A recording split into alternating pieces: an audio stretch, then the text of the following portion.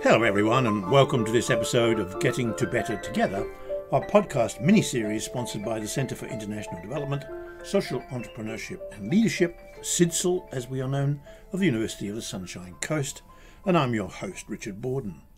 Before proceeding, I wish to acknowledge the traditional custodians of this land, the Gubbi Gubbi people, and pay my respects to the elders past, present and emerging. During a recent episode in this series that focused on generative artificial intelligence, the point was made that the development of the technologies that support these endeavours, such as those used by ChatGPT, raise a host of ethical issues. I tried a little experiment after that comment. I opened up ChatGPT and asked the question, what ethical issues are raised by the development of these technologies?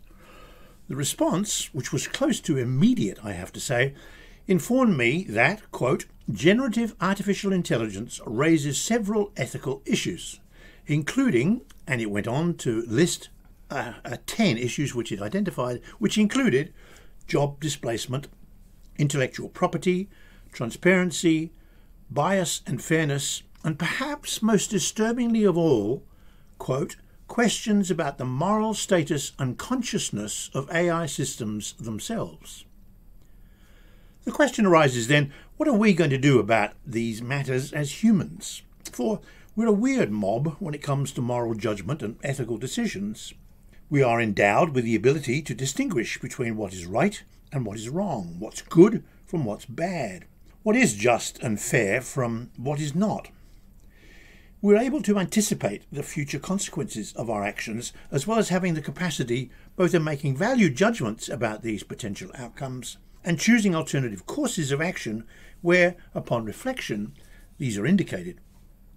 And yet, we rarely seem to call upon these capabilities even when we are confronted with situations that clearly indicate that we ought to do precisely that. As far as matters of ethics and morality are concerned, the vast majority of us seem not to know what we're doing, or more to the point in this context, what we should be doing. We don't even appear to understand or even recognise the moral and ethical dimensions of the more pressing issues that we face. It shouldn't be that difficult. We all have consciences after all, innate intuitions and feelings that seem to guide us in our judgments about right or wrong, and that they in turn urge us into actions. All too often, however, a reliance on conscience alone provides too unreliable, too inconsistent, too biased, and the source of all too frequent conflict between social groupings and within them. They're too unreliable to provide solid foundations for sound judgment. To make matters worse, we can all exhibit perverse tendency to ignore what our inner voice seems to be telling us. Robert Wright, in his delightful 1995 book, The Moral Animal, puts it this way. We are a species splendid in our array of moral equipment, tragic in our propensity to misuse it, and pathetic in the constitutional ignorance of these misuses. So where to from here? My guest today, Declan Humphreys, will help us move forward in our attempts to understand and respond to some of the ethical challenges raised by these emerging technologies. Welcome, Declan. Thank you. Declan is the newly appointed lecturer in cybersecurity at the University of Sunshine Coast, where he's developing research into the ethical design and use of AI. He received his PhD in philosophy from the University of New England with a focus on the ethical impacts of new and emerging technologies. Let me start our conversation with a question about the apparent self-awareness of ChatGPT.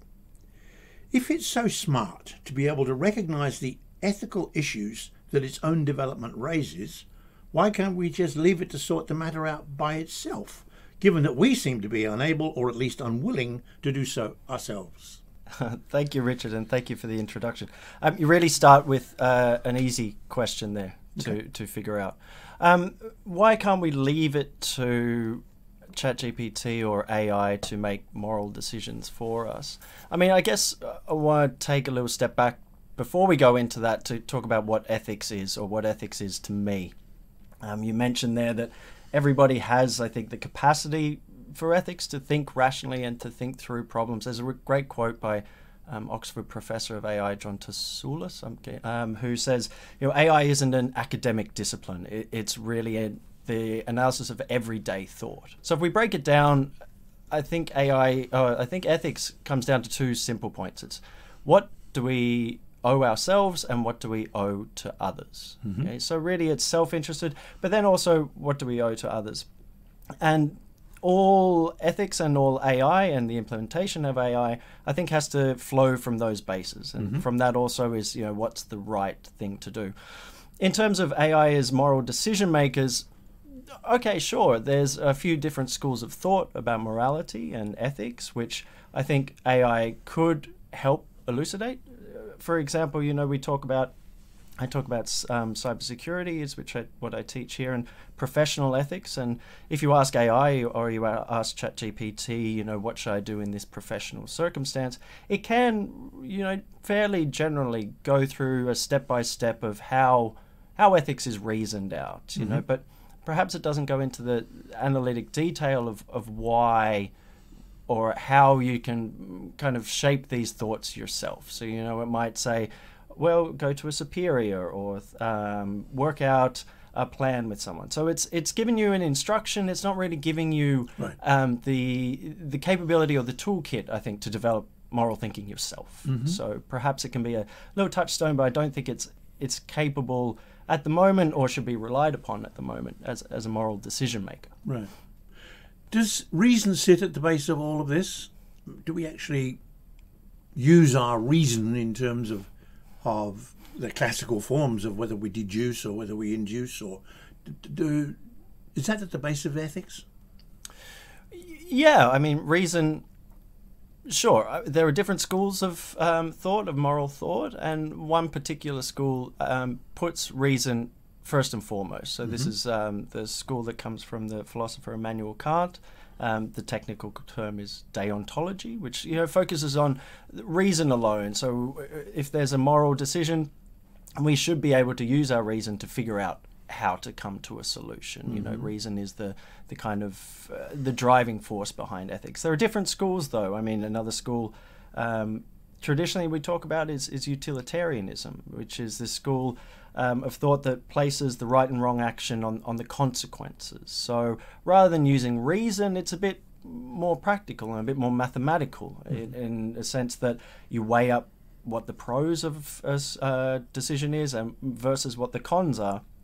And you kind of do a mathematical equation, and that's where you come to right or wrong answers. So depending on the school and depending on your ethical frame of mind, reason either plays a major part or, focusing on this kind of more practical ethical decision making. There's a big debate and, different schools of thought about how we get to these moral decisions. Just talking about utilitarianism, or consequentialism, as I understand it's often called, is it possible, do you think, for the GPT to say, that reminds me of, or have you thought about, and then provide you options rather than just the instruments of saying how you go about that?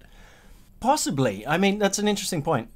Then you're talking about reasoning as in taking different concepts from different areas of thought, so to join them together to make a decision, which is really, it's quite an interesting point about, I mean, that's quite a quality of intelligence, I think, of not just reasoning through a mechanical process X, Y, and Z, but actually intelligence, to me, I think, and to me others, is taking in a broad frame of mind and broad experiences to inform a decision. So yes, in a lot of senses, I think that's a very interesting point. And the limitations then, I think, of large language models are their capacity to bring in these external thoughts and to form ideas that are from broad different parts of its knowledge, I guess. That's possibly where these large language models are going. Whether they're at that point now is definitely up for debate. I remember in history lessons many aeons ago when I was at school, we were taught about the Luddite movement, which started in the Midlands in England, where craftsmen, weavers and people who were concerned in the cotton trade which were essentially home industries, weren't they? They objected to the mechanization and industrialization, I guess, of the process, and went about it by smashing up the machines. Now, in some ways, that creates an ethical dilemma, does it not? That on the one hand, they were protecting their own industries, their own, the home industries, but their own competencies, their own capabilities, in the face of what they saw as owners, mill owners in particular, making a profit essentially at their expense. The counter-argument was, yes, but industry is now providing jobs that paid money that weren't there before. So again, to ask the question, is there always a dilemma at the base of an ethical question? That's a really interesting point.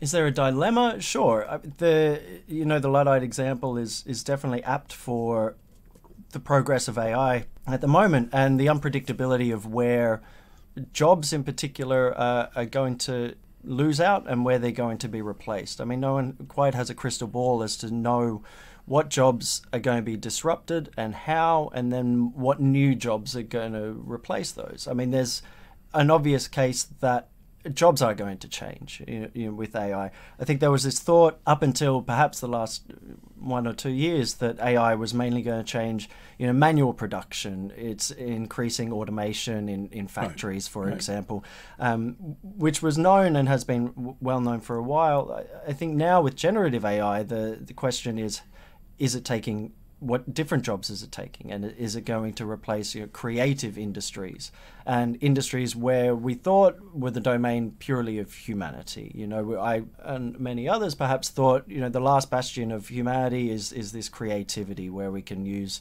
our thoughts to create poems or stories or songs, which now in the light of ChatGPT and other large language models, we've found out actually computers it isn't that hard for them to do. So really, there's a lot of movements now necessarily against AI, but figuring out what its place is. And it is a dilemma, I think, because it has this social impact, but more than that, there's this technical progress, which, I mean, technology is always progressing, and whether we put guidelines or restrictions on it is an ethical concern. And I was reading this morning, I don't know if you remember, about 6 months ago, there was an open letter signed by many leading members of the AI community, Elon Musk, Sam Altman, CEO of OpenAI, calling for a moratorium on AI production. And we kind of see what's happened in that last 6 months.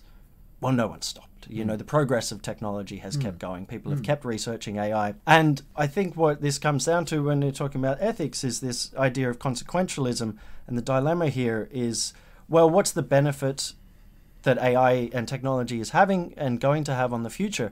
And is that worth kind of the negative impacts and the immediate impacts of job loss for a number of sectors? Second to that, I mean, that's one way of looking at the ethical issues. The second to that is, well, can we take in the concerns of humanity, of the people whose jobs these technologies might be replacing? Do we put a bigger value on that? Or do we put just all the value on the progress of technology and, its possible pros and, not focus so much on the potential negatives that will come out of it? So there is the dilemma, and it depends how we come at that question with what solution we want to have for humanity, I think, and for the progress of technology. Which I guess takes me back to my opening paragraphs in terms of that we indeed do have the capacity to think about the consequences, future consequences of our action, but we're not all that good at it. And if you look historically, anybody who has ever tried to predict gets things incredibly wrong.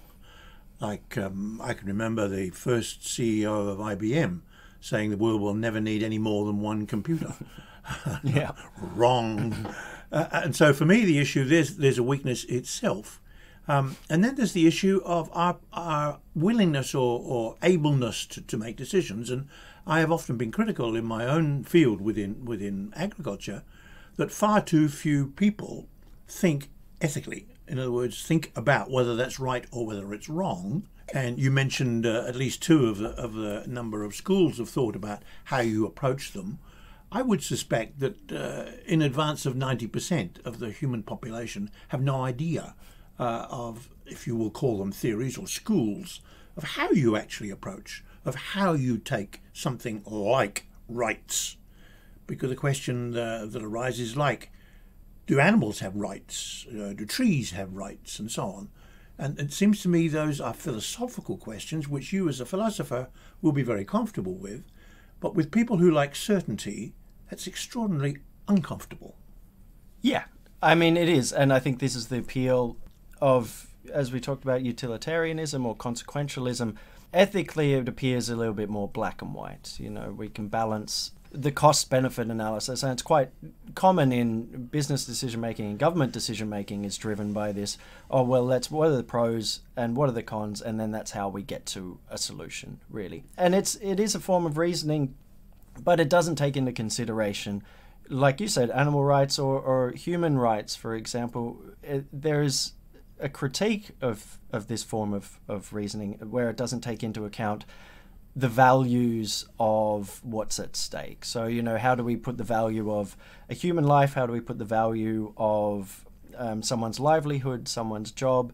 How do we put a value on that if we're weighing that against, say, the monetary progress or the income the revenue that's going to be generated from a new or advancing technology? And I think, you know, talking back to your point at the start, can ChatGPT or large language models reason ethically? Okay, they might be able to say, well, here are the pros and cons, let's weigh them up. But can it actually put a value judgment on what the contents are? You know, can ChatGPT say, well, one human life is worth this, and then so we can weigh that up against it's going to create many more jobs? I don't think we want AI to be really doing that, because that's quite a human form of reasoning, and it's a human trait that we do is we put value on things. So I think that's really where AI is going to fall down, and it's this other type of reasoning that a lot of philosophers talk about. You know, it's not just this cost-benefit analysis, but you have to take into consideration the value of what you're measuring. And, you know, rights obviously comes into that. Which leads us to the notion of virtue, does it not? I mean, in terms of argument, could a technology of any kind have a virtuous side? Can they actually be upstanding citizens, as it were? I mean, I have to say that one of the things that surprised me most about the first time I used GPT, and now the one I've just cited, is the speed at which it responds, which to me immediately suggests that's a mechanical response. It's not a reason, let me think about that, or am I being virtuous in stating that? Yeah, when you look at the core of what these large language models are, it's just putting one word after the other in a way that kind of makes sense. You know, it's reasoning out what the most appropriate word is going to be in a sentence. So whether it's really reasoning through anything, or it's just saying, well, this is the thing that most makes sense. In terms of virtue, I mean, you talk about virtue there, which is another school of ethical thought, where it places what the right and wrong action is on kind of a self-development, you know, a moral development, where over time, me as a human, I go through my experiences and I learn from them. I learn what is right and what is wrong, what a good person should do. Whether you can train an AI like that is a completely different question. I think you would need to feed in experiences to it, but whether you can a computer be trained through experiences to be a virtuous, or do you just program something mathematically? Like you say, can you boil down, okay, this is what a courageous person is, or this is what a beneficent person is. Can you encode that and then run a program that just makes all its decisions based on that? I don't know whether that's possible. Is it a topic of conversation amongst the AI folk? Encoding virtue or encoding ethics? Yeah, essentially. There are definitely ways in which people are trying to make AI more moral, I think. You know, we've had instances where large language models, particularly at the beginning of this mini revolution, were feeding out criticisms, or they were insulting people, or they were spout, you know, racist or sexist words, which come from their training data. They're trained on large corpuses from the internet, so it is there. But it's making them more aware of what a moral right or wrong output is. And I think a large part of that is this kind of human reinforced learning. So this is programming AI in terms of rating its output. So if it provides a racist output, this human reinforced learning says, no, you shouldn't do that. And that's how it learns. I guess perhaps you could say that's training it to be virtue if you're extending it that much. But that's really how a lot of these models are being trained. They have a human in the loop who's saying, well, no, that's not a right response. This is a more right or a more moral response. Trying to limit how it interacts that way. For me, one of the most, as an educator, one of the most exciting developments that occurred maybe 100 years ago was the notion that learning is essentially making sense of our experiences and then trying to figure out what one should do, if anything, as a result of that experience. And it would seem to me that would immediately deny, in terms of a technology, able to experience. I mean, I can't really imagine meeting a robot on a street and saying, how are things going? What are you experiencing? Yeah, there's a couple of points there. I gave a talk the other day about reliance on large language models, particularly this reliance on the voice of large language models and not letting them override our individual experience. Providing stories and creativity, I think, needs this mix of personal reflection and personal experience from the world and how, where I sit in the world. Really it's the spark of a lot of creativity and a lot of writing, which I think in essence these machines or these large language models don't have. I mean, they're trained on large amounts of data from different data points, billions of parameters, and they form sentences, but they can't see the world from where I am, and that's how this expression of humanity and human creativity comes from learning from my experience and my experience around, and then incorporating that to create something new, to create new knowledge, which I don't think these machines can do. I mean, if we turn to kind of the realm of science fiction, there is a point where some scientists might be leading towards where, okay, these large language models, they're limited in that they don't have the capacity for memory and they can't, plan long term. What if, one of the points being made is, what if you can put one of these large language models into a kind of simulation? So you can give it a simulation where it can conduct its own experiments. So, for example, I mean, like you said, someone who's learning to ride a bike is going to learn much more in 5 minutes actually getting on and falling off than reading a whole book. So perhaps what if an AI was able to do an experiment with gravity with a ball, be able to drop it or something like that, and then it can learn from that experience. Then, we're talking about something which can develop its own knowledge and its own reasoning capacity. It can build on its own knowledge through experience. And I mean, this is quite dystopian. Is that something that we want it to be able to do? I mean, these things learn so quickly and, from all the data points. So if we give it more and more information, then, where is it going to stop? And how I don't think anybody knows really where that's going to go. It's possibly quite a philosophical question. Where do we put limits on these things? Well, it's also a question of law and governance, isn't it? Somehow or another, someone sometime has to make some sort of decision. And the people who are actually creating the models, knowing the potential consequences, are therefore potentially acting unethically, or at least amorally. They're really not using moral consideration in terms of what it is that they're doing. Not using moral consideration. It's difficult to say that it's immoral if we don't quite know the... Well, I did say amoral. Amoral, sure. Okay, yep. If we don't know the circle, I mean, the argument is, well, we don't know until technology gets that far. Right. But whether that's whether we can say that, whether we can just have technology as a driver and technology for technology's sake, and call it amoral, where we don't have to make judgments on it. It's only how people use it. That's one argument. But I think now there are sparks of where we can see AI, and AI going. And every institution around the world and governments now are trying to scramble together to put AI guidelines in place, and obviously the law takes a long time to put these in place. So it is really up to technologists at the moment, and then society also, to talk about, okay, where do we want these to go and what should we enact into law? And should we see AI, should we put it in the realm of, I don't know, biological weapons or chemical weapons, where there are limits on what you can and can't do, okay? Like you just cannot refine uranium in your basement, okay, or whatever. So are we going to that extreme? And can we get to there because of the unpredictability of AI? Should we be putting these restrictions on now? And we talked earlier about that letter urging people to take caution and to take a step back.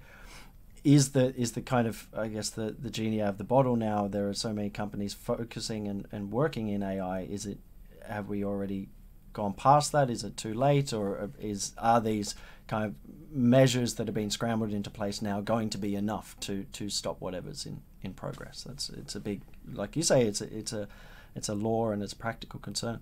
Your mention of memory and imagination triggers a story in my mind which I love, about Albert Einstein, one of the most intelligent persons ever, who was once asked on a train for his ticket, and he said, "Oh, sorry, I don't have it."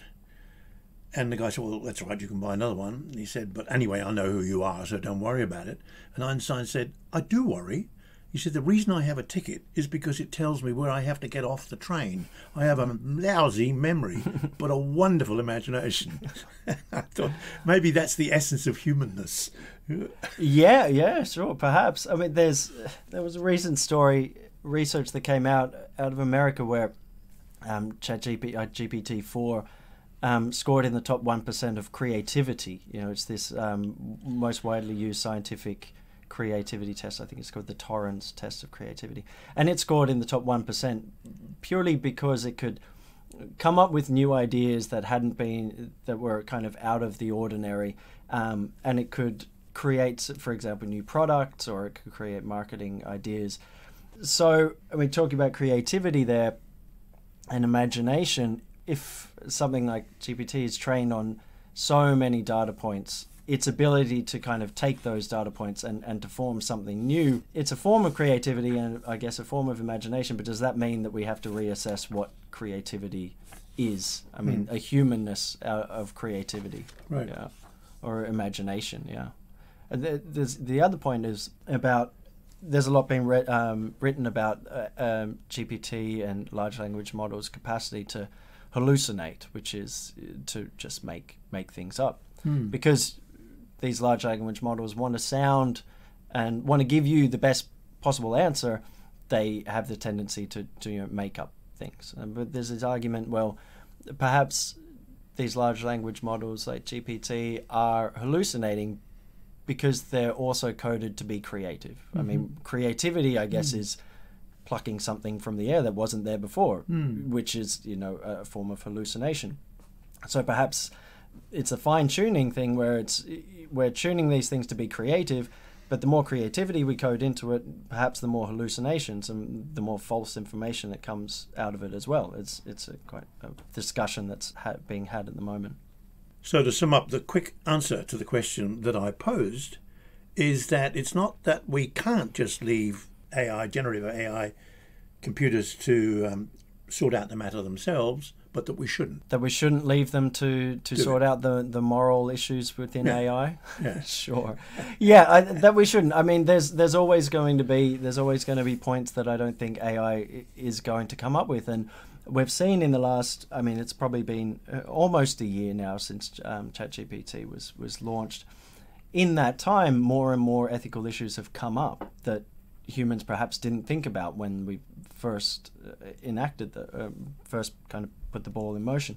So more ethical issues are going to come up that aren't coded into these machines. So yeah, we need to have our own. We need to have a humanness.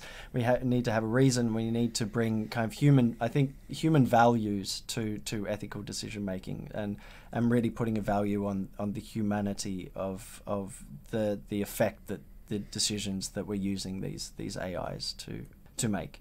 Really. I feel reassured. Thank you, Declan. That was a delightful conversation. Thank you so much, Richard.